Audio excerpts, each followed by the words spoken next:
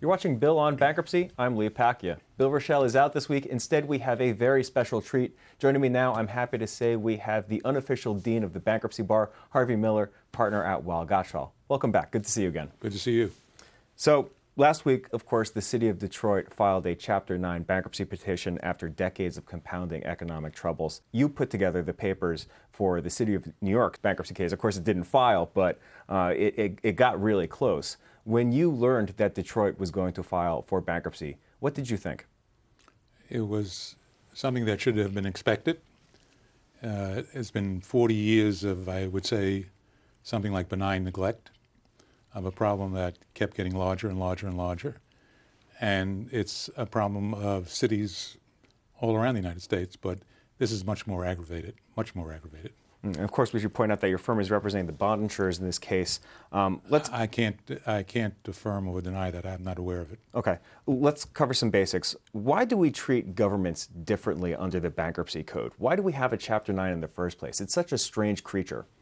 Well, first, you have to take into account that this is a government that's made up of states and a federal government.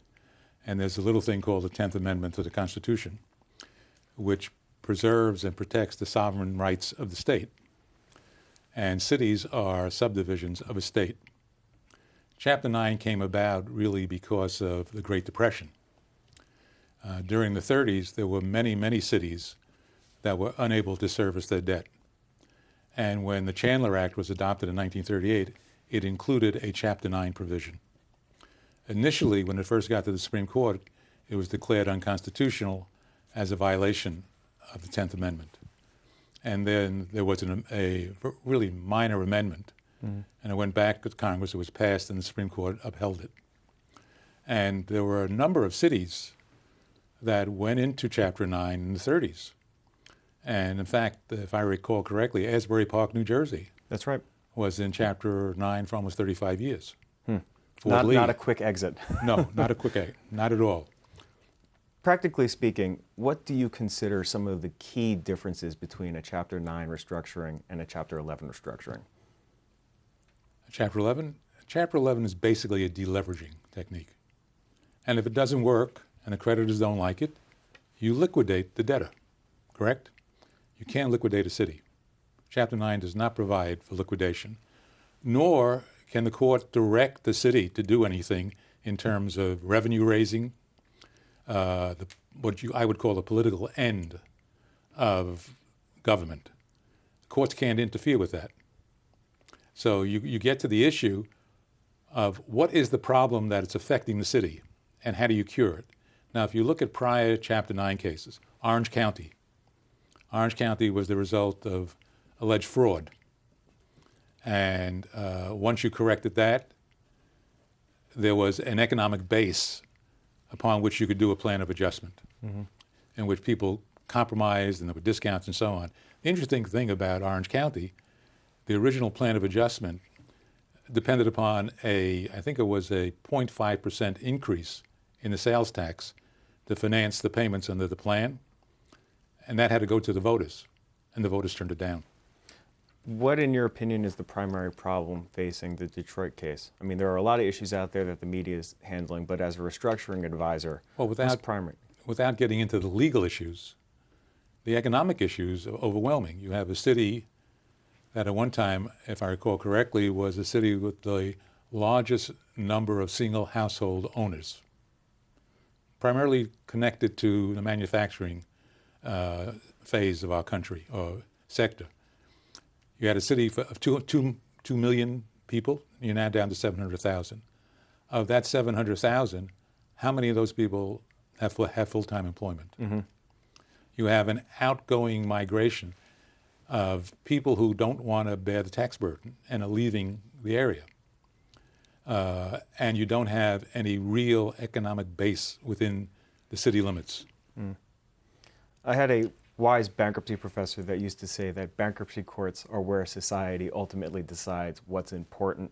Let's get metaphysical here. At the center of the case, there's essentially three elements that are triangulated. How does a fair and just society weigh bondholder debt against pension debt, against taxpayers' obligation and willingness to pay? That's That's a tricky, tricky problem. Well, pensions and labor issues are always very sensitive in bankruptcy. And it's even more sensitive in pensions because, at least theoretically, you can say people extended their services in consideration of getting these pensions and retirement benefits, and now they live on that. And if you take those away, what happens to these people? So there's an issue of what is the equitable thing to do.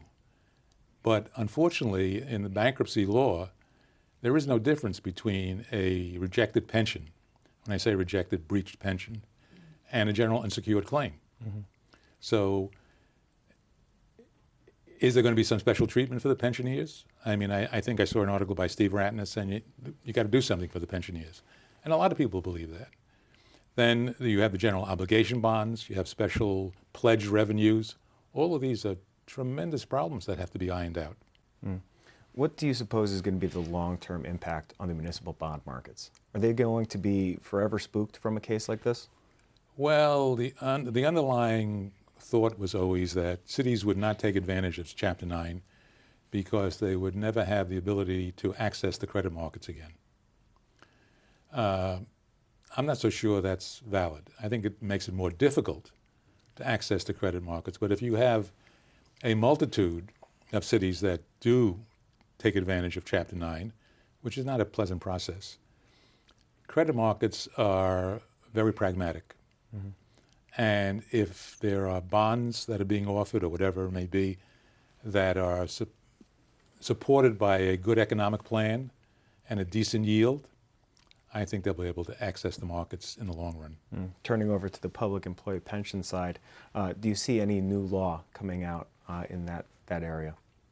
No, not really. The question is how is the plan, if there ever is a plan, is going to treat pension claims? Mm-hmm. And will other creditors complain? You know, very much like in Chapter 11, you have classification. You could have a class, if everybody agrees to it, that takes care of the pensioners. Mm. When I first saw the news of this case break over the wires, one of the things that came to my mind was we're probably going to see some unconventional urban planning proposals coming out of this case. Do you expect to see any? I think that may be a potential solution because you have vast areas of Detroit which are really essentially uninhabited, mm-hmm. but require city services. And something's got to be done with that. Michigan's a very peculiar place. In Detroit, you pass, I think it's 9 Mile Island, and you pass out of one kind of a country into another kind of country. And something has to be done within Wayne County. I think Wayne County encompasses everything to deal with this problem of whether you can't have a subdivision that has 2 homes and the rest of the subdivision is gone, and you have to furnish fire, police, sanitation, etc. Mm. Looking at this situation, a lot of people are trying to figure out if this is something that's particular to the city of Detroit or if this is really a nationwide problem. What do you think? Are we going to see more large cities file Chapter 9 in the near term? It all depends on the problems. I mean, if you look at other Chapter 9 cases, Jefferson County, a peculiar problem with the sewage bonds. Mm-hmm.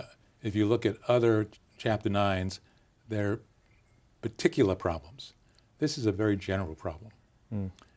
And like a Chapter 11, which you're familiar with, is there a reorganizable unit here? That's going to be the big issue. And there's going to be a lot of legal fighting in this. You know, 1/3 of all Chapter 9 petitions are dismissed. Right, right.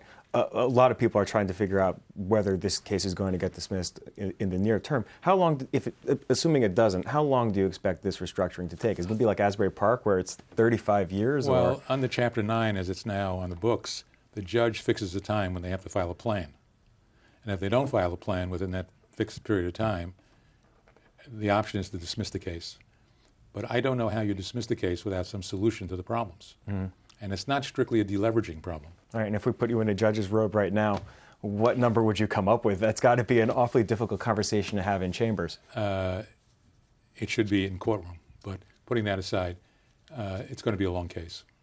Very interesting. Harvey, thank you so much for coming by to talk to us. It's always good to see you. Likewise. Thank you. That's Harvey Miller from the law firm Weil, Gotshal. If you'd like to learn more about the cases and issues we just discussed, be sure to go check out our offerings on BloombergLaw.com and also on the Bloomberg Terminal. You can see more of our videos on YouTube, and you can follow our updates on Twitter. I'm Pacchia. Thanks for watching.